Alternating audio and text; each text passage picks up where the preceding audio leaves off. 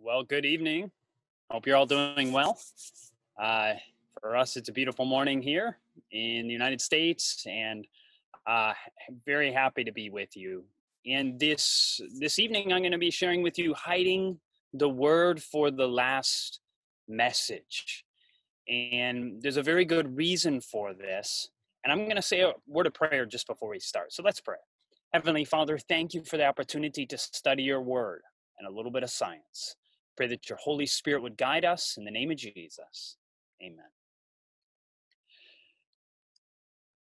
Captain James Ray was a fighter pilot back when the United States was in the Vietnam War.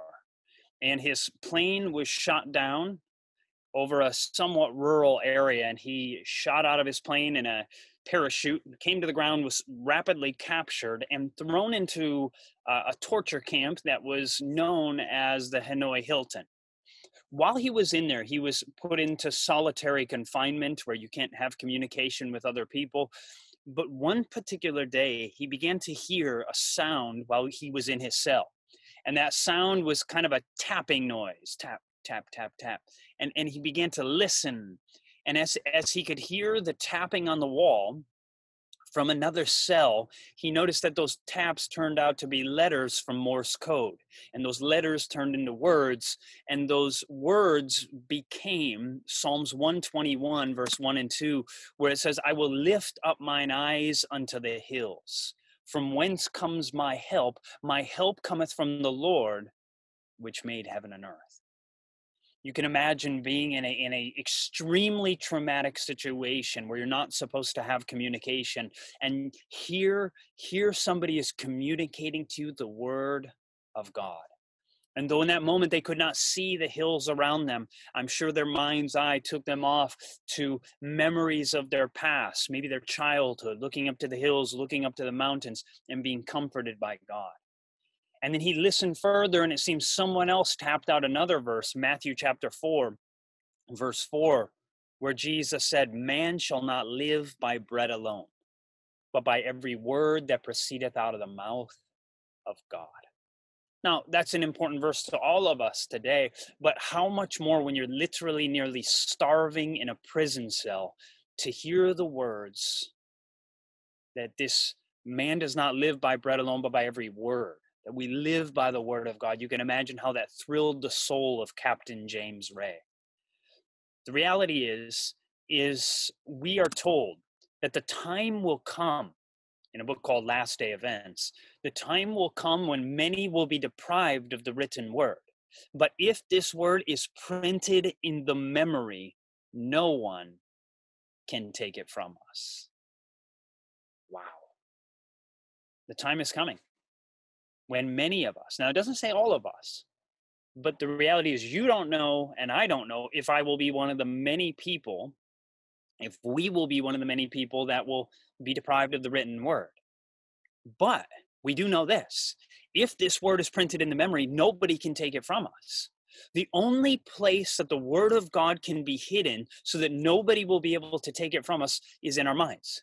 You say, but Chad, I have a smartphone, I have an iPhone, or I have an Android, and it knows all of the Bible for me. I don't need to know it anymore. I mean, it's worthless to memorize scripture today because you have it with you at all times. You don't need it. Oh, friend, that is a tragic mistake to believe. Number one, when you're in a time of temptation, do you always go to your phone to look for a promise verse? Probably not. But if we have these stored up in the mind, they can be a blessing to our own soul. But for the last message to go out, what if we happen to be one of the people that are deprived of our Bibles? Could it be that, how would we witness? Sure, we could tell what God has done for our life, and we should, because we're saved. Part of our lives that we're actually, we overcome the enemy by the word of our testimony, by the blood of the Lamb, and by the word of our testimony, and we love not our lives unto the death. So we can share about Jesus, we can share about our testimony, but how powerful if we have the loving words of Jesus Christ stored up in our minds and in our hearts, that we can share the word of God with people around the world, even if we are deprived of our Bibles. I don't say these things to scare people. I believe this is great joy to know that we have this opportunity to store up God's word in our minds and in our hearts. You look at the life of Jesus, and if you read through the Gospels, you discover that no less than 78 times Jesus simply quotes from the Old Testament from memory. Now you say, oh, that's nice. You might think, well, I could do that too if I happen to be God, right? That would be easy. But that's not it. Jesus became a human being. When Jesus came out of the womb, when he came out of Mary, when he was born, did he go for a run? No, he didn't. Why? Because he was a baby. He had to learn to crawl. He had to learn to talk. He had to learn to walk. And he had to learn the scriptures in the same way that you and I have to learn them. And so Jesus, in part of his ministering to others, would actually have the word of God stored up in his mind and in his heart. We looking at some of the reasons for Bible memorization. We're going to look at several of them here. Why it is important in the context of the last message of mercy, in the context of our own spiritual lives. Why is it beneficial to store up God's word in our minds and in our hearts? Number one is to simply know God on a deeper level. In Deuteronomy chapter 6, beginning of verse 4, the word of God says, "Hear, O Israel, the Lord our God is one Lord. And thou shalt love the Lord thy God with all thy heart, and with all thy soul, and with all thy strength." Now, Jesus in the New Testament tells us that that passage right there is the greatest commandment in all of Scripture. Wow. But the very next verse goes on to say, "And these words which I command thee this day shall be in your heart." So in the context of the most important scripture that tells us to love God with all our hearts, it tells us that the word of God should be stored up in our hearts. And one of the ways to do that is to know it by heart. The Jewish people, the father of the household, when their children began to grow and when they were first able to begin to speak, one of the things that the father would do, one of the first things he would do, is to help them memorize this passage of scripture. "Hear, O Israel, the Lord our God is one Lord, and thou shalt love the Lord thy God with all thy heart, and with all thy soul, and with all thy strength." That's this passage here. So this is extremely important, and Bible memorization is in the context of loving God with all of our hearts. Number two, the Bible memorization helps us, actually, it cleanses us. Actually, the Bible does, not Bible memorization per se, but you say, well, what do you mean?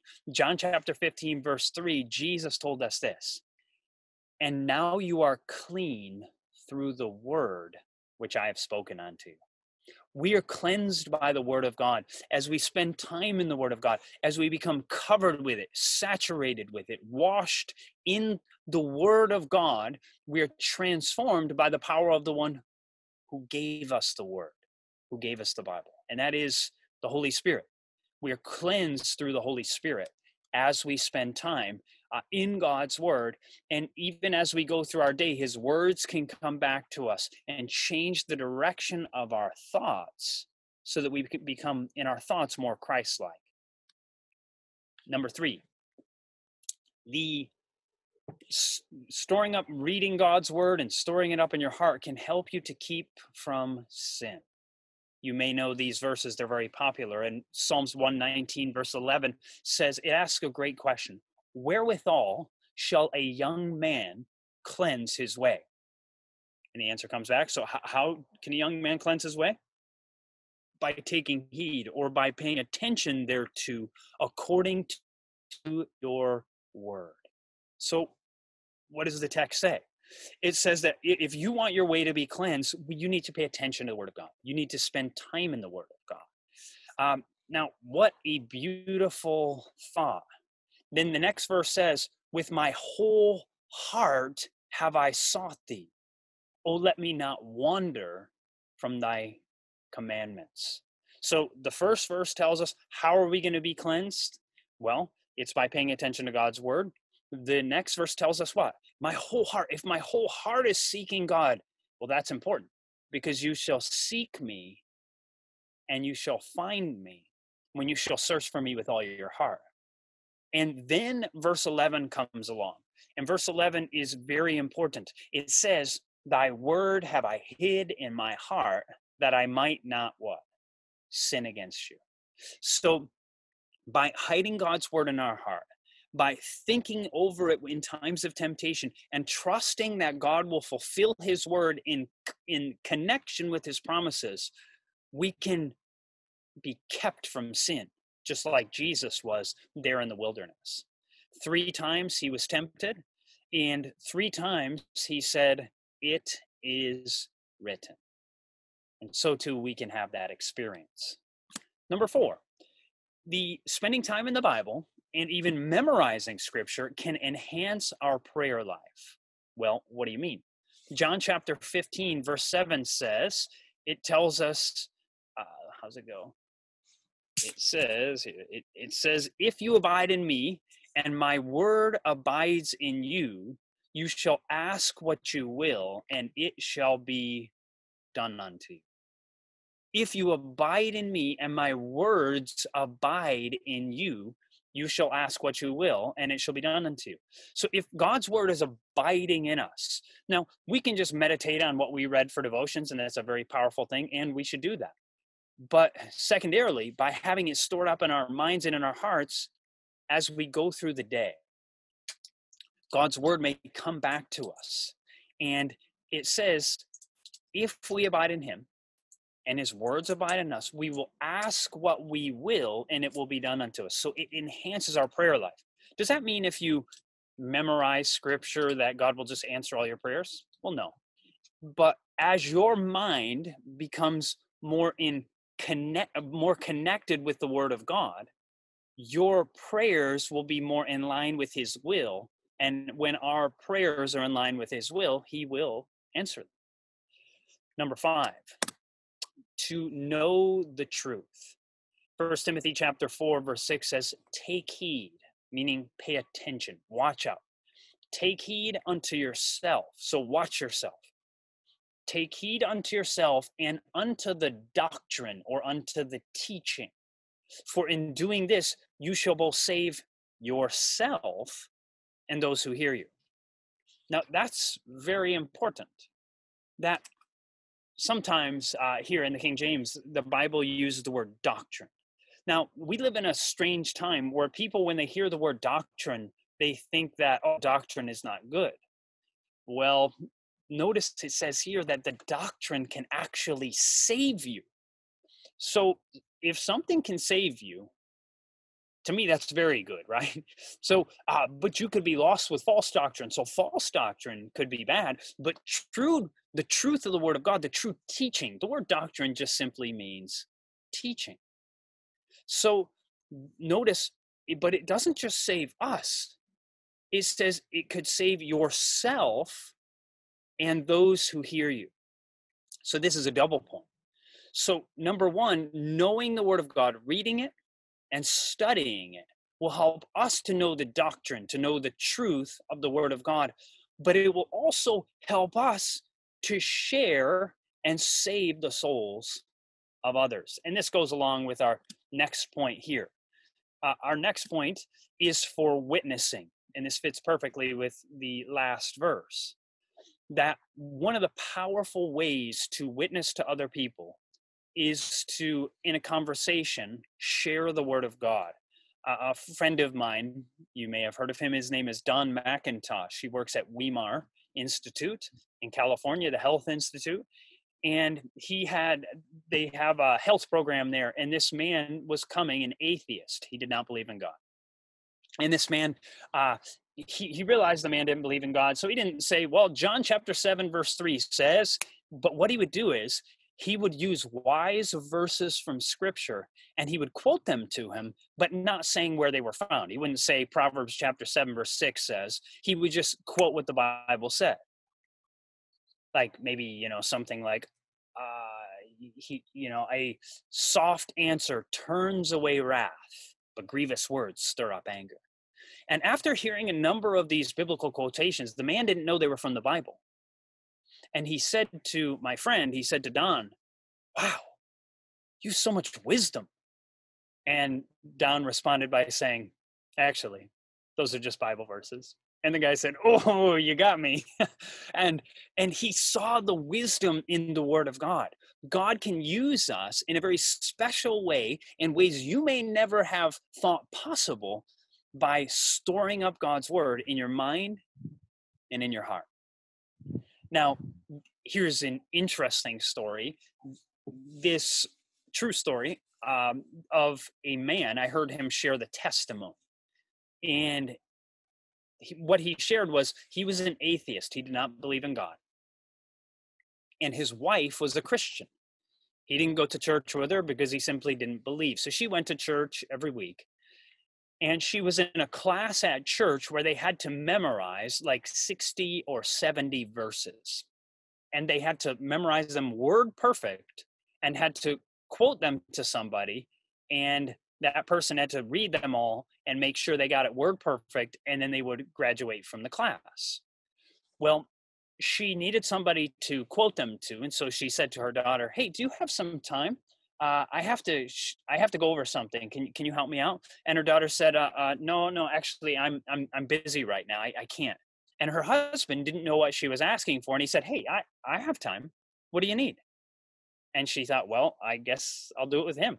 So she handed him the stack of 60 or 70 verses, and she went verse by verse quoting these verses out loud to him. And as she's quoting them, he's listening.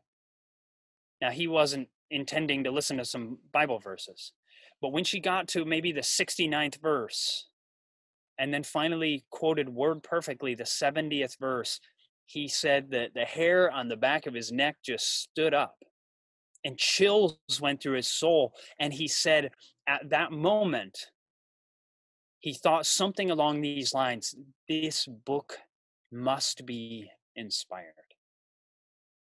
And the next day, she was getting ready to go to church, and she saw him, and he went into his closet and he began to get his best clothing and he began to put it on. And she said, what are you getting dressed up for today? And he said, can I come to church with you? And he ended up giving his life to Jesus Christ that day in church. And the next weekend, he ended up joining that Bible memorization group, and he began to memorize those very same verses. And he later went on to say, I was saved by Bible memorization. So very, very powerful what God can do. God can help us to witness. And not just exactly like this. God can give you other ways where you can share. You can actually tell people at times, hey, can I share with you? Maybe somebody's feeling down. And you begin to think, well, I want to share something with you. Do you mind if I share a verse of scripture with you? And you quote a verse that may comfort their soul in this time of bereavement, this time of trial. So, number 7, studying God's word and memorizing God's word can help you to enable you to meditate day and night. We see this in Joshua chapter 1, verse 8, which tells us that this book of the law, which to them was maybe the Torah, the first 5 books of the Bible, this book of the law shall not depart out of your mouth, but you shall meditate therein day and night. And then it goes on to tell him that this will actually help make him successful. So God's word can help make us successful. Now you think, is this the prosperity gospel? If you memorize God's word and think about it, you'll be rich? No, that's not what I'm saying. But it will make us prosperous, at least in the spiritual battles of life, by meditating day and night in God's word. Very powerful. Now, this is quite powerful. Number 8 is that could it be that Bible memorization will actually strengthen your brain? I love science, and so I read about scientific studies almost all the time, on a very regular basis, for a long time, on a daily basis. And I was just looking at a study yesterday, but this particular study that I'm going to share about is about memorization and its effect on the brain. This was a study done in Ireland. And what they discovered was they had people who were something like 65 to 79. So these were not young people. And they put them on a regimen of memorization. They had to memorize written out sentences of 500 words per week. That would probably be more than a chapter of the Bible every week. And these are elderly people. And so they tested their memory, they tested their brains beforehand. And then afterward, after I think it was 6 weeks of memorizing 500 words per week, now this was not necessarily the Bible, but it was written out passages. And what did they discover? That after this time period, they tested their memories again. And one of the things they discovered is seemed to be producing changes in the brain, what are called neuroplasticity. Not only that, but it enhanced their memory on 3 different levels. So it enhanced their memory, it enhanced their ability to remember. As we get older, we begin to think, what did I do yesterday? It enhanced their ability to remember what they did the day before. It enhanced their ability to read something and to retain what they had read. And it also enhanced their ability to remember lists of things.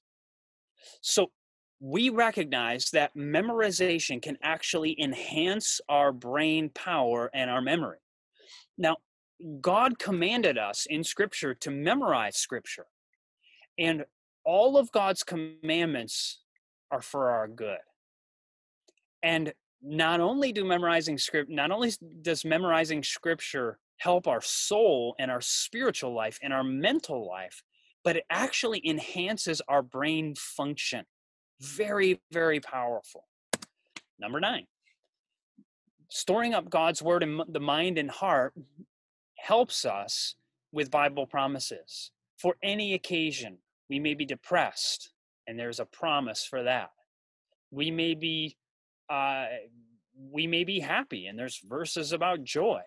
Somebody else we may see needs encouragement, and there are words of encouragement in Scripture. We may feel we need victory over sin, and God has promises in Scripture for victory over sin.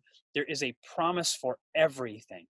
And Jesus claimed those promises, as we already mentioned in Matthew chapter 4. He quotes from the Old Testament in his times of temptation. Number 10 is that the memorized Bible may be the only Bible you have in the future. Meaning, we may come to the point where your Bible is taken away from you. Once again, you may be thinking, but Chad, I always have my cell phone. But number 1, in the end of time, your phone is a tracking device. I have one too. I'm running off of it right now. But your phone is a tracking device. In the time of the end, in the very end, we won't want a tracking device with us running through, the hills and so forth. So if that's our only place where we have it, we may not have the Bible long, right? But the memorized Bible may be the only Bible you have in the future. Here it is, 10th manuscript release, page 298. Study the Word of God. Commit its precious promises to memory, so that when we shall be deprived of our Bibles, we may still be in possession of the Word of God. We are commanded in the Bible, and we even were told 100 years ago that we should study the Word of God, not just memorize, but study the Word of God, commit its precious promises to memory, so that when we shall be deprived of our Bibles, which we might be soon, we may still be in possession of the Word of God. We saw in the beginning in Last Day Events that the only place that the Bible can be hidden so that nobody can take it from us is right here. It's written, not with ink somewhere, but written on the mind through memory, through the power of the Holy Spirit. God can bring it back to memory at that time. Now, some people say, but Chad, I can't memorize the Bible. Well, if you really, really, truly can't, God knows that. If someone has a serious disability, God understands that and he can still be with them. But most of the time, that's not the case, that you really can't. It's that we don't have enough motivation to.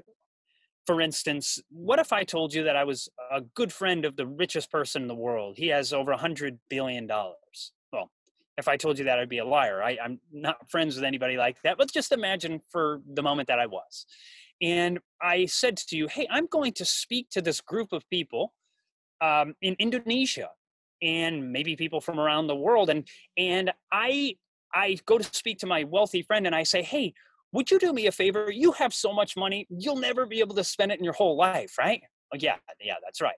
Well, would you mind if I give some of the money, if I make a challenge to these people from Indonesia Youth for Christ, and I'm going to challenge them for each verse of scripture they memorize in the next week, that I will give them $10,000 of your money. Now, let me ask you a question. Do you think you could memorize a verse or two over the next week if you were offered $10,000 for every verse? I think you could, right? You'd think, hey, isn't there that one verse that says Jesus wept? Yeah, I'll bet you could get that down, right? And maybe some of the other ones. And but I guarantee you'd be thinking, man, I could get a bunch of money and maybe buy a place in the country or something, like whatever it is. You pay off my school loans. Maybe you don't have school loans, but whatever it is, right? You get the idea. If you had enough motivation, you could do it. I totally believe it. Most people, 99% of people, maybe a little less, but you get the idea. Now, we have a greater motivation than $10,000 per verse. We have the opportunity to share the word of God with other people that they may be saved for eternity. And these people are the precious jewels that are in the crown of our Savior Jesus Christ. People that for eternity will look to you and say, hey, thank you so much. I know you were nervous. I know you were fearful, but thank you for sharing about Jesus Christ with me, for sharing the words of life for all of eternity. Could you imagine how powerful that would be? This is a much greater motivation than simply some money that, the things of this world will pass away. But the souls that are saved in our own soul, this memorization can help, as we already saw, save our own souls and those who hear us. I want to close. Actually, no, I'm not quite done yet. So Gene War, this is a true story of, I heard from a man by the name of Gene War. And coincidentally, it's a war story. But Gene War, he tells us basically how he had been in World War II. And later on, in what was called, where the United States was battling Korea, in the Korean, what we call the Korean conflict, the United States, I should say, a study was conducted to investigate what is it that makes certain people, when they are persecuted in a concentration camp, what is it that makes certain people crack and crumble and break down and give up, and yet other men in these same environments stay strong until the end?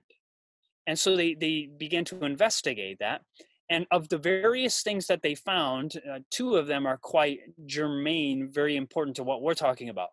They found that of those who are able to stand strong during dreadful religious persecution, number one, these were people who in general had strong moral and religious convictions. And number two is that these were individuals, they said in general, who had stored up in their minds Bible verses and would go over them. This is incredible. Now, if Bible memorization can help men who are being tortured to find victory and not break under a torturous circumstance, is it possible that storing up God's word in our minds and hearts today would help us to get through the trials that we have to go through? The answer is absolutely yes. Absolutely yes. There's power in the word of God. I want to close with this. Maybe you've heard of Corrie ten Boom. Corrie ten Boom was a part of writing a fantastic book called The Hiding Place. It's her personal testimony of herself and her family and the trials they went through under the Nazis in the Netherlands during World War II. As the Nazis stormed into Holland and took over the country, she and her family were part of something called the Dutch Resistance, where they would hide Jewish people to save their lives. And they had a room set up with a wall, a fake wall. It was a real wall, but with behind it, they would hide the Jewish people so the Nazis would not discover them. Well, I'm not here to tell you about that story, but I'm going to tell you about a story. She herself was thrown into a concentration camp later. Her sister died in the concentration camp, and her father died also. But she made it through. And after the war, she ended up becoming a missionary, and she would travel around sharing the gospel of Jesus Christ. And Corrie tells a story of when she was younger, her father came to her. Actually, she came to her father, rather, and she was terrified because she began to think that there was a possibility that she would have to die for her faith.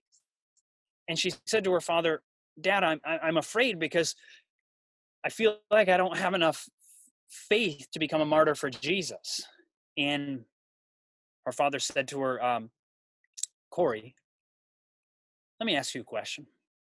When we take a train ride into the city of Amsterdam, there in Holland,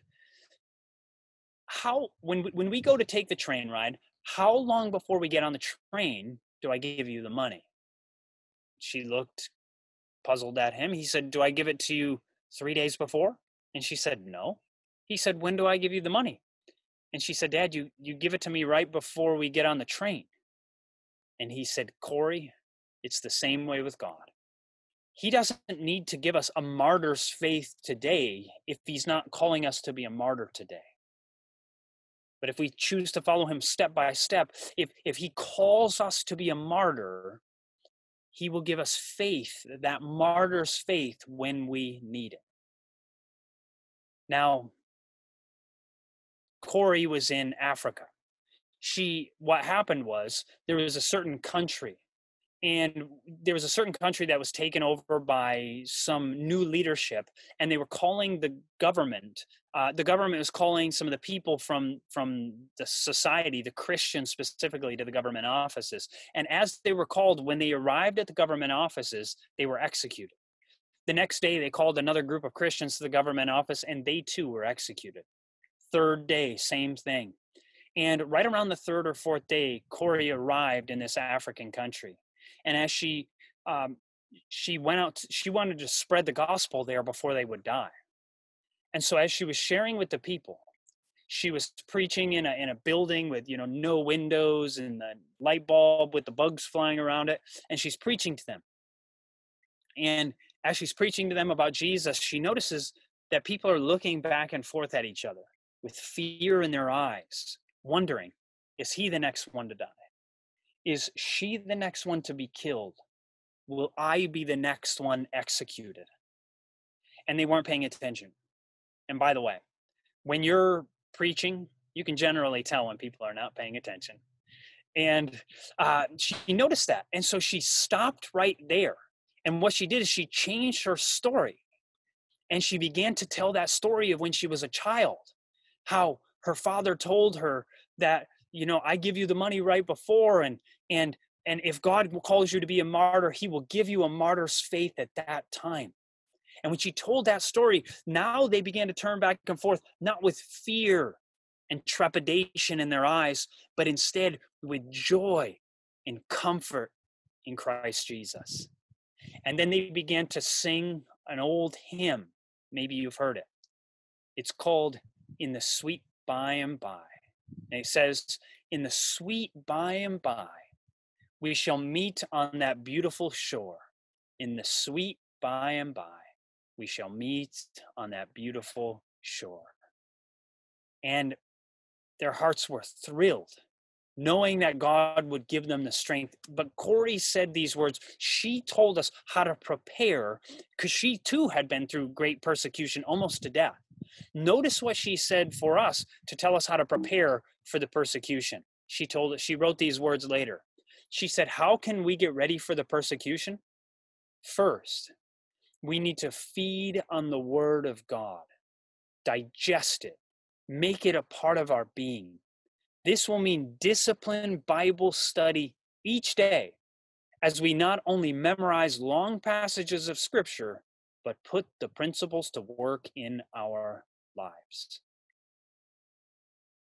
Oh, friend, what a thought. What does she say to do? One who's already been through a great persecution. Not sure the final time of trouble, but she went through her own time of trouble. And she said, what will help you in that time is to feed on the word of God daily. Spend time in God's word. Don't miss a day, friends, spending time with Jesus. But number two, also storing up passages of Scripture in our minds and in our hearts and allowing those principles to be lived out in our lives. And so I want to make a challenge to you as we close with this message. Number one, and you can do this right at home. We may not be able to be all together in one room, but we are together in the Spirit of Christ. And maybe there's somebody.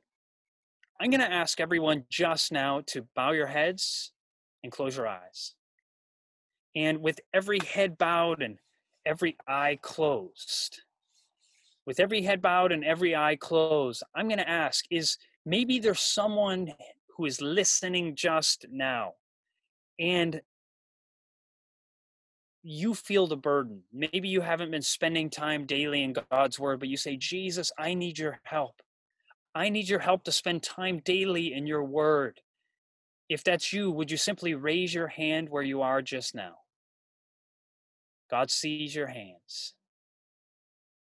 You may put your hands down. Number two, maybe you would like to say, I would like to take a challenge to attempt over the next 2 months to memorize 2 verses of Scripture per week. That'd be a total of roughly 18 verses in 2 months. Because I need more of God's word stored up in my heart. Is there anybody who you say, yeah, I want to take that challenge to store up God's word in my heart, and I want to even attempt. And even if you were to fail, it'd be better to attempt and fail than to not try at all. Is there someone who says, you know what, I want to take the challenge to store up God's word in my mind and my heart, and maybe even try 2 verses per week for the next 2 months? If that's your desire, would you simply raise your hand where you are just now?